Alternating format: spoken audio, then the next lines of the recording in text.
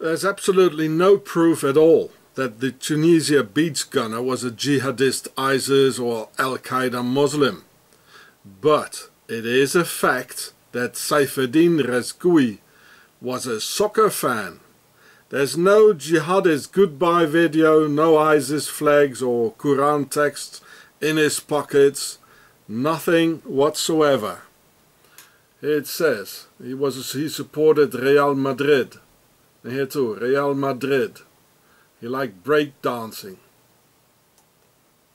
And so this was in the newspaper. He enjoyed all the trappings of Western society. He was a supporter of Real Madrid. So this guy, he got really very upset when the Swiss Nazi police racial profiled and humiliated the Tunisian national soccer hero. Here's some pictures of him from the newspaper. And here it says Sus. Oh, that sounds like Swiss. You know, the French word for Switzerland, what the Templars for Sœur d'Isis, how they pronounce Switzerland in the beginning. And well, this is not bad. He wrote, the heroes are all in their graves, the real men in prisons and the traitors in the palace. I agree with that. That's quite good, eh? And I'll come back to this later. This is completely Photoshop.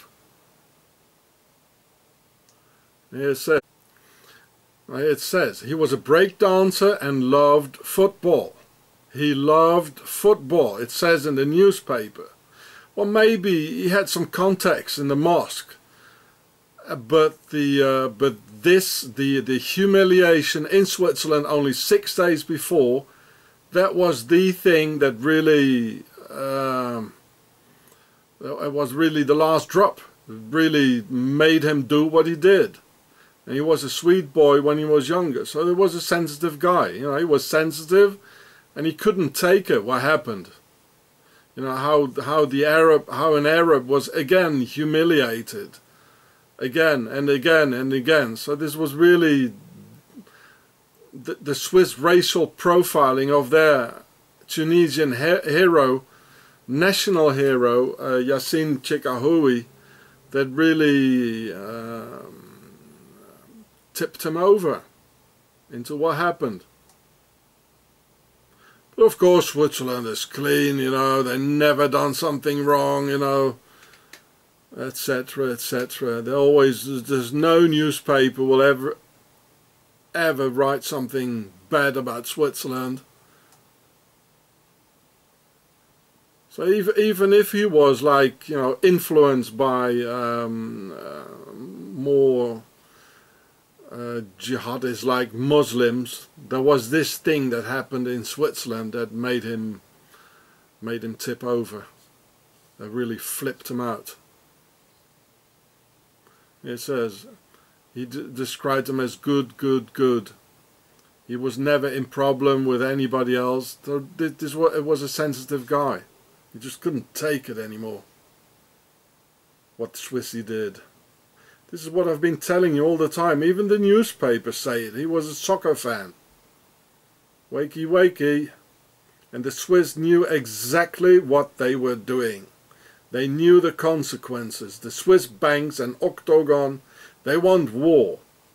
Like the other Second World War and the First World War, they just want people to fight each other. And then blame it on the Muslims. And I say, no, no, no, no. This is not okay. It's not the truth. Let's forget about the war on Islam propaganda and look at the facts only. It is for fact that he was a soccer fan, and it is no fact at all that he was an ISIS jihadi. On the contrary. Here it says, again, he was a Real Madrid, that's the Spanish soccer team, the best one in Spain, a loving break dancer who became brainwashed by extremism, well, you might add and triggered by Switzerland, by the Swiss Octagon Nazis. If I scroll it down here, look, there's some more. Even the newspapers say it, you know. Here's again. He was a football-loving young man, and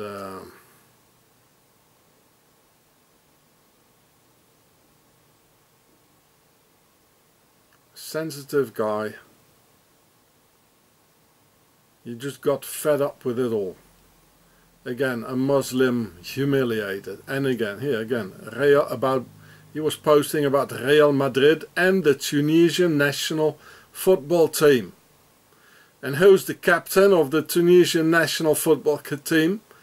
Well, that's Yassine Chikhaoui. That's the guy who got incredibly harsh, humiliated by the Swiss only 6 days before. So this guy knew about it. He probably even saw my video in which I talk about this and what happened. And the Swiss triggered him. Believe me. There's no proof that this guy was a jihadi.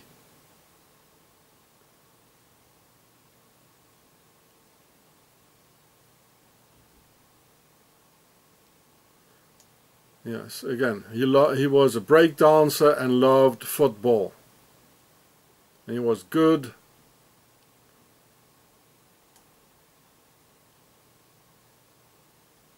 Oh, there he is. It was the end of his football dreams.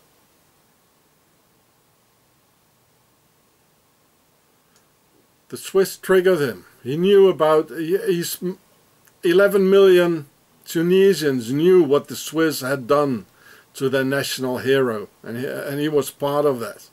So investigate it, you know.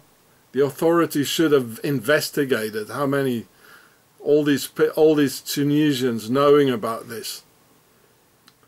I mean, we're living in a time, and especially the Muslims, it doesn't need very much, and the Swiss know it. Many Arabs have just had enough, and it doesn't need any more. It's all over the world, you know. There's, well. And in the minutes after the shooting, the media instantly present us a picture of the young man with assault rifles, which is either a Photoshop with replica guns or a young kid posing with 2 replica AKs. How do I know this? Well, first of all, the light intensity on the guns is not the same lumen as on the kid. And he looks like he's had a couple of beers on a party and do what kids do all over the world and post a selfie, and for an Arab kid, more likely identifying himself with a Kalashnikov rifle. How do I know they're replica pellet airsoft guns? Well, first of all, at first sight, not even an expert can tell the difference from a real weapon. And in most countries, any 10-year-old can buy them legally in a shop.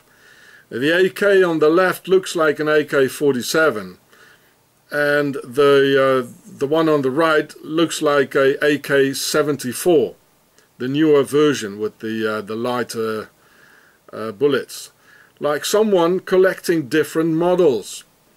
Neither one of the guns has a single scratch nor worn out marks, and not even the mags that are first to wear out. And the mags definitely look plastic, new and replica. Here, look at it. There's not a single scratch on the mags. It's all new. It's all replica. These are soft air guns. It's not real. This one too. There's not a scratch on it. You see, and the guy has more light than the light on the guns. You know. It would be more shining here where the light is coming on the gun here. So this part, you know, it's not true. And this is the AK-47, the 7.62 bullets, and this is the new lighter, almost like 223 Remington, but not entirely the same. This has a huge stopping power, the AK-47. This has no stopping power. And I know how worn out jihadi guns look like, as I spent 1 year in Afghanistan in 1985. And I'm neither a Muslim nor a Russian. These guys know throw their guns on the ground, lying in the dust and sand when praying, don't clean their guns, and on many occasions don't even carry them, but drag them behind. From what I saw, they were just so busy praying and drinking tea the whole day, they didn't even have the time to clean their guns. A prayer session was always prepared with grouping together and drinking tea. The same thing after the prayer, as an entire social event knitted around it 5 times a day, and incredibly time consuming. I mean, I don't mind basically, anyone is free to do whatever he likes within the reasonable limits. But it's very hard to fight the Russian army with these guys. Oh, thank God the Russians were doing the same thing, praying to their vodka bottles. So you can imagine what a jihadi gun looks like. And with Tunisia's strict gun laws, you will not be able to purchase a new Kalashnikov. Only some old Gaddafi army used ones from over the nearest border with Libya. So the guns picture is a total hoax for the anti-Islam agenda and wars against other peoples. So here you can see a picture of some guns who were confiscated this year in Paris from a guy who apparently wanted to blow up a church. Look at how rusty the magazines are, and this is not even in the desert, you know, or in Paris. Look at it, how rusty it is, and here how it's worn out. Here rusty, here's rusty, the gun is rusty. These things rust, you know, if you don't oil them. Here it's all metal shining through, you know. The other guns, they look new. It's plastic, you know. It doesn't shine with all the light the guy is having on his face, and the guns don't shine like here. Look, here it shines. You see? These are metal mags, a real Kalashnikov mags, and they're rusty. You can imagine the state of a mag in Tunisia or in Afghanistan, or you know, coming out of Libya's army, and all the things this gun must have seen, you know, the rough life. So the picture is an entire complete hoax. I tell you, they're plastic guns. These are real guns. It's rusty and it's shiny and it's worn out. The other ones, it's a hoax. I tell you, the Swiss Nazi Templar Octagon also has Muslim Arab members. An alliance from the days of the Crusades, but also through the Swiss Grey Eminences François Genoux and Ahmet Huber al-Swisri. Here you can see them. And the Al-Taqwa Bank. And when the IRS in 2008 started to put pressure on the Swiss banks, Swissy applied for a banking license in Wahhabi Qatar, who said, well, okay, but we want to have the World Soccer Championships 2022 in return, to create a lot of black money selling alcohol to British hooligans in an alcohol-restricted Muslim country, like the mafia making a fortune during the Prohibition, bootlegging in the 20s. Thus gaining more funds for Octagon, financing ISIS, who think they're fighting for Islam, like the equally Swiss-funded Nazis, making the Germans think to fight for Germania. So here you can see them. I already made a video about them. And this guy, I met him once. He threatened me. He came, he forced himself into our house because of a newspaper article I wrote. And very dangerous man. He was together with the first time with 4 other men, the second time with 5 other men, and the 6th guy was an Arab. And this I've been telling this since 2001, and I recently found out that it was him. You know, well, they're both dead, and you're personal friends of Adolf Hitler. So you know, you see. The Al-Taqwa Bank is tied to Nazi supporters. So the Nazi Templars of Octagon, they are in it. And the Al-Taqwa Bank, it was founded even in Switzerland. It says somewhere in the article, wait a minute. So here's part of the article. Here it says, the Al-Taqwa Bank is founded in Switzerland. They are the ones behind it. And that's why they triggered the beach shooter, and through the racial profiling of their national hero Yassine Chikhaoui, who is of course innocent in all of this. He has nothing to do with it. But it's the Swiss, I tell you, they're always behind it. The Swiss are always in it. They always are, and making lots of money out of it. Believe me. I already explained to you in some of my other videos how Swiss Nazis are involved in the Islamofascism at the highest levels, and you just saw it again. The article I just showed you, where really Nazis behind the screens are behind it, you know, triggering and financing it all, just as the Swiss Nazi police here. And this came out like 6 days before the attacks. So you can imagine how this young guy and 11 million Tunisians felt when they saw their hero, national hero, like lying on the ground like here. And well, the Swiss knew exactly what the consequences would be. So when the Swiss Nazi police racially profiled the Tunisian soccer hero Yassine Chikhaoui, the Octagon just had to eavesdrop their antennas out in Tunisia and find themselves one of the very angry Tunisians because of their national hero so humiliated in Zürich. And they found that unemployed, frustrated, angry, breakdancing Tunisian soccer fan to revenge his football hero, provided him the hardware and probably some money for his family, and dropped him off at the local beach. Most likely promising him a getaway car for a safe exfiltration after the action, and a comfortable future in the wealthy Emirates.